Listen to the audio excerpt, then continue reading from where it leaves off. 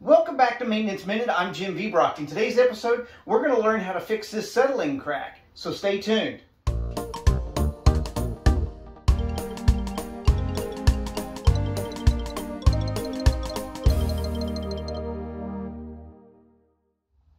Welcome back to Maintenance Minute. I'm Jim Viebrock, and today we're out on a job site and we're going to fix a very common problem in most older homes. This is a settling crack that appeared in the drywall. This does not necessarily mean that there is a structural issue here. As a realtor, I see these notations on inspection reports all of the time. That there's a settling crack present may indicate that there is a structural issue.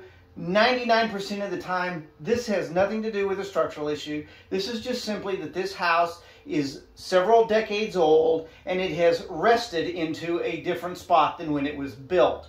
So the way you can find out if this is an active movement is you can fill this hole, and then if it shows up again over time or gets bigger over time, then you may want to have somebody take a look at what's going on below this point.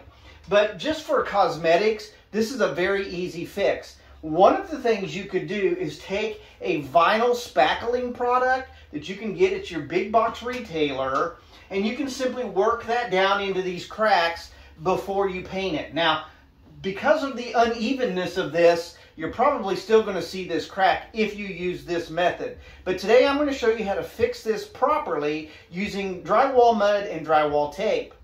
Okay, for the first method, I've got this vinyl spackling product, and you just simply take it with your finger and you work it down into the crack, just like this. And you just want to make sure that you get all of the excess of it off as you go along, just like this, and wipe it off. Now, like I say, you might be able to see this crack still, even though you filled it when you paint this. And this is not the truly professional way to fix this. This would be a cheap, quick way if you didn't feel confident in doing the drywall. If you decided you wanted to fix this properly, what you need to do is get you some drywall mud, and you're going to go along here and you're going to just put a nice coat of drywall mud on here all the way up the crack. And you want to work that down into the crack, all the way up through here. You really want to work that down into that crack. Now, if it's soft behind there, you probably ought to fix what's back there. But in this case, the wall is solid. So the next step is we're just going to take our drywall and make a bed, a glue bed, for the tape. This is the drywall tape, and we're just simply going to put it over the crack and up tight against the frame or the door jamb or the window jamb or trim, whatever you want to call it. And we're going to just squeegee that down onto the tape, just like that. You want to get as much of the liquid out from under it as you can as you work this down, because otherwise that'll show up as a bubble. So you just want to work that drywall mud back out from underneath it.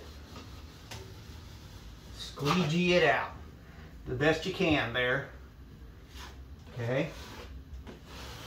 And then you're going to smooth this off with just a little extra on top. Just like this. And remember, you can sand all this off in a minute. So there we go. We're just going to clean that all up and make a nice clean joint like that. Okay, the next coat you're going to put on thinner. So each time you do a coat, it's thinner and thinner and thinner. This time, you're just going to come along here and you're going to fill in any imperfections that you've got along beside the tape. So again, the less mud, the better as you do this. The less mud, the better. You really want to let that dry a good long time. I didn't let this dry probably as long as I should have for video purposes, but you want to just smooth this out, and you're just feathering the edge of that tape off. So we're just going to feather this out, make a nice clean feather. And again, I'm still using, I didn't mention before, the first coat is done with a 4-inch knife. Normally I'll use a 6-inch knife for the second one, and then a 9 or 12-inch knife for the last one.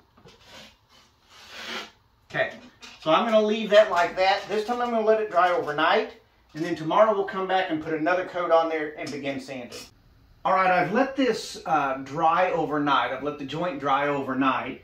And so what I've done this morning is I've got a little tray here. I put some of my drywall mud in here, and I've mixed a little water into it, and I've blended it down to about a mayonnaise-like consistency, because our final coat we want to go on very thin.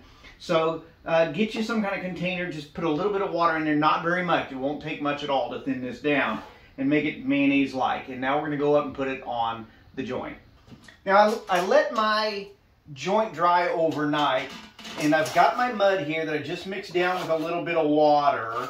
And you can tell I've got a little bit wider knife today than I had yesterday. This one's about an 8-inch knife, and the nice thing about it is that it's going to reach out just a little bit further to feather this joint out a bit. You know, ultimately, if you had a difficult joint, you may end up with a 12-inch knife and have mud way out here. This crack was pretty easy to fix, so I don't have to worry about it. Now, if I want to check my work, I can just place this knife up against the wall in different places, and as I do that, if daylight shines through the blade and the wall, then I know I have either a high spot or a low spot.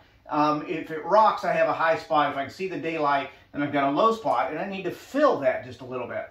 So I'm going to take my watered down mud and just come on here a little bit and just smooth this out. And don't worry about areas like this and up here necessarily, because you're going to sand that off with like a 180 or 200, 220 sanding block when it's totally done. So all we're doing here is literally just filling in any imperfections that may be there due to, you know, low spot or high spot. That's why we thinned this way down this time. Less is better. That's the important message for drywalling. Less is better. So there we go. I'm just smoothing this out to where that's going to lay in there nice and flat, just like this. And this joint's doing very well. Whoops. This joint's doing very, very well. So we're going to just leave it like that, let it dry. As thin as this is, if you've got any air movement in the room at all, or if it's a nice hot day, this will dry in 20, 30 minutes, maybe an hour. Then you can sand it, maybe touch it up again if you need to. Now, cleaning up of your knife and of your tray is just warm water. It'll come right off, just let it soak. So if you left some in your tray, just fill it full of water, let it soak, and it'll be fine. So that's our tip for today. Thanks for watching. Are you interested in woodworking or home repair? If so, please look at maintenanceminute.net. Hi, I'm Jim Viebrock, and I'm the host of Maintenance Minute. From my website, you can watch videos on how to build a variety of arts and crafts projects, full-on woodworking builds, and home repair and remodeling tips, too. We recently added an archive section where you can see over 40 years of projects that I have built. Please take a moment and visit maintenanceminute.net.